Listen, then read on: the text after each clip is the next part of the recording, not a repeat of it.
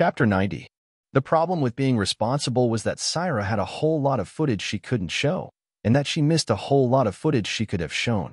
She had been trying to make plant magic work, and when it maybe did, though it could have been a consequence of Halloween, she was more concerned about stopping it than recording it. Mage had been the one to stop it, though. Given it was her actual job to pay attention to social media, Syra heard about the attack on Mage. Some people tried to frame it as him beating up a bunch of defenseless kids, but it wasn't really convincing when they used ambush tactics and brought along a guy that looked like he weighed 400 pounds. As with anything, though, enough people were convinced by those with large platforms and not by logic or reason. And then there were the people who were on the side of it being fun to watch people get beat up. Some platforms had rules against that, but even with the high quality of the recording, this one still fell within reasonable limits for display elsewhere. The sound, though, that remix was both disturbing and catchy. Maybe that was why Syra found it easier to reach out to Midnight. Or maybe it was the fact that he at least looked like a cute cat. Thus they found themselves on a park bench, since the cafe Midnight knew would host him was inconvenient for Syra to visit. People have been saying a lot of terrible stuff about Mage, Syra commented, mostly related to Shooting Star.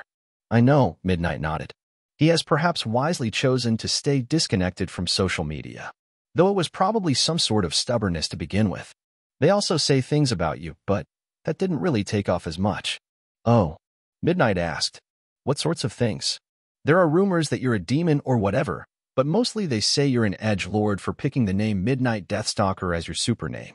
Then people are confused, Midnight declared. Because that's my real name. Wait, really? Syra did know he introduced himself that way, but she'd assumed it was to hide his identity somehow. What's your super name? Familiar, Midnight said. Like a magically bonded animal? It is correct except for the animal part, Midnight declared. Should I be calling you familiar then? I don't know if it matters. What about keeping your identity secret? If anyone bothered to look up official records, they could find that name. Since people already know me as Midnight, it doesn't matter. And those thugs know where we live already. Wait, what? Isn't that dangerous? A good number of those discount paladins are being prosecuted right now, Midnight said, as well as the newbie Mage. And Mage likes battle, so he is not concerned. What about you? Syra asked. I like him to be happy, and I share similar reasons to enjoy combat. Or at least the results. Growing stronger feels good. You get stronger through combat? In theory, you should as well, Midnight explained. And anyone with a portal power. Though I should point out that it's safer to simply use your abilities and try to understand them. There is likely no completely accurate material for you to study, but it should allow you experience nonetheless. I believe Turlough has put together a basic explanation for you, though perhaps he has not sent it yet. Was it an email? I might have missed it. Her eyes landed on movement nearby. Ooh, a squirrel. Hello, squirrel. The squirrel paused, then tilted its head curiously. Greetings, big one. Do you have any nuts? I'm sorry, she shook her head. I don't. It took her a moment. Oh, you understood me. Yes, the squirrel nodded. If you don't have any nuts to share, I will be going. Okay, bye. Syra waved. The squirrel seemed to wave goodbye with its bushy tail. Syra excitedly turned to Midnight. Did you see that? I talked to a squirrel. You certainly made noises at it, Midnight agreed. Did you not understand me? Syra asked. I am neither a squirrel nor any other sort of animal, Midnight reminded her. So whatever magic you develop won't allow you to speak with me. Right, she nodded. It's just that it's never worked before. I tried it with you first, so I sort of got thrown off my game. Midnight didn't have much to say to that, so after a few moments of silence he returned the topic to other areas. If you are concerned about our safety, perhaps we should not meet for the sake of yours.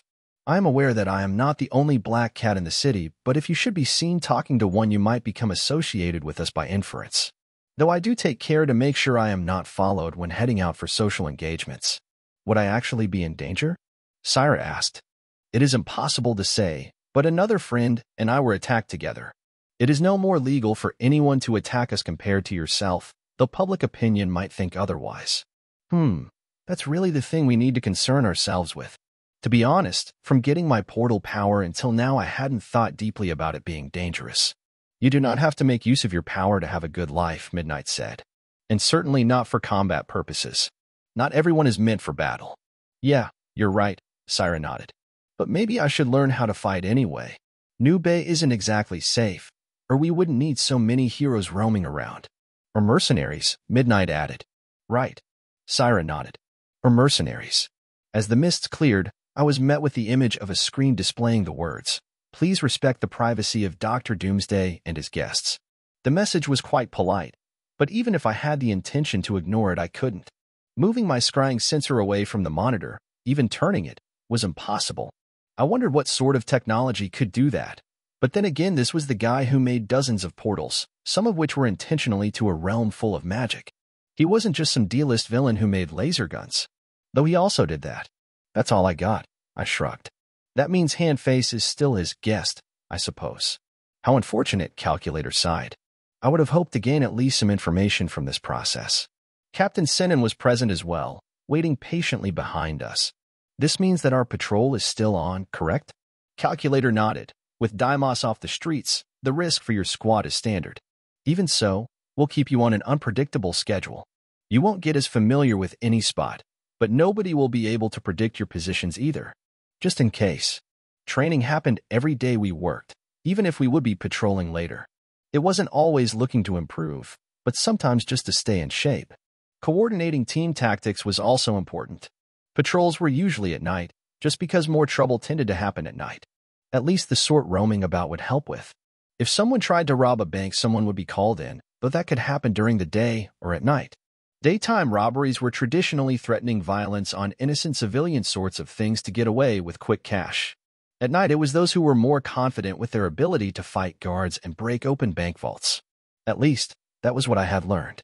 I hadn't been involved with fending off any bank heists yet. We stopped some petty crime up by the docks, near Jerome's neighborhood.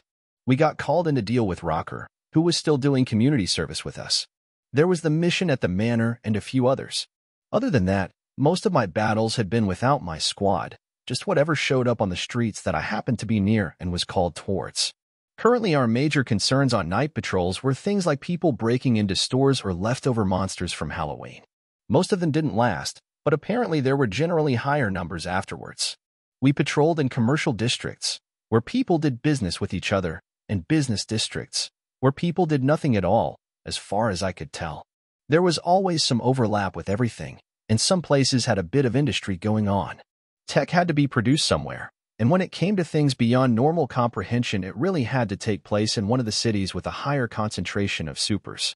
You couldn't outsource making phasmatron amplifiers to wherever was poor. I wasn't going to lie. I didn't know most of the geopolitics of Earth. Whether it was a register full of cash or a fancy bit of tech, there were always people who wanted to get their hands on it without doing the work. Even if it was just a small portion of the population, in a large population center with tens of millions, there was always something happening in New Bay. Just not always in the districts I was in. I wondered if it was possible to change that.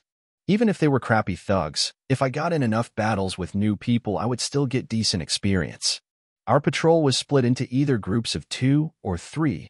Nobody was ever solo. If we were paired up, I went with Shockfire while Midnight and Acid Man formed the second pair. Our captain was left with the duty of watching Rocker, since he had the most responsibility if the guy screwed something up.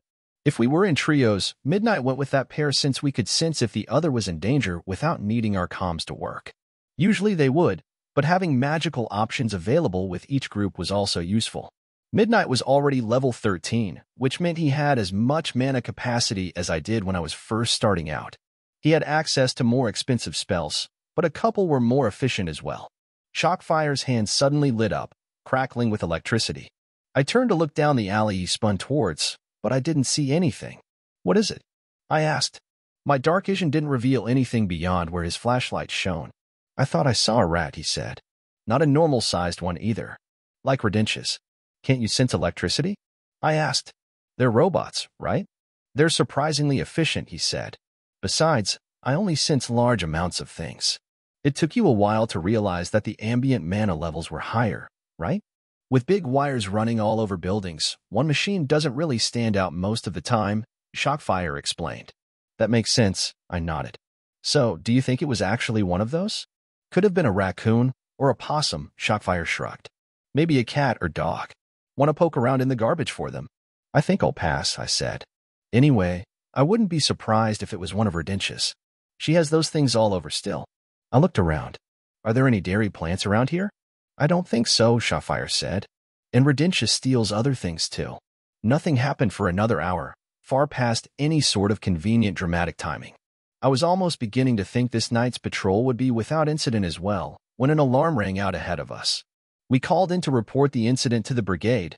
They would manage any coordination with police or heroes and inform the others of our location. As we approached the scene, Shockfire spoke up. Remember that thing you mentioned earlier? If things are large enough to stand out, I can sense them. And we're about to face off against either humanoid robots or Dash. We rounded the corner to finally spot the source of the alarm. A kid who looked too young to be getting into crime was standing there, but the fact that he was leaning on the wall next to the shattered window of a retail store indicated his position. When he turned his head towards us, I can see the light skin on the right side of his face give way to metal plates around the eye, also artificial. As he saw us, he called out, raising his left arm and firing a beam of something. Shockfire, and I dove out of the way as it cut through the pavement around us and then sliced into a street lamp. Cyborgs, Shockfire finished his statement. There are another half-dozen inside. I wondered if cyborgs were worth experience. Obviously the person part was, but I'd never fought a robot. Would it count the threat of the metal parts? Only one way to find out.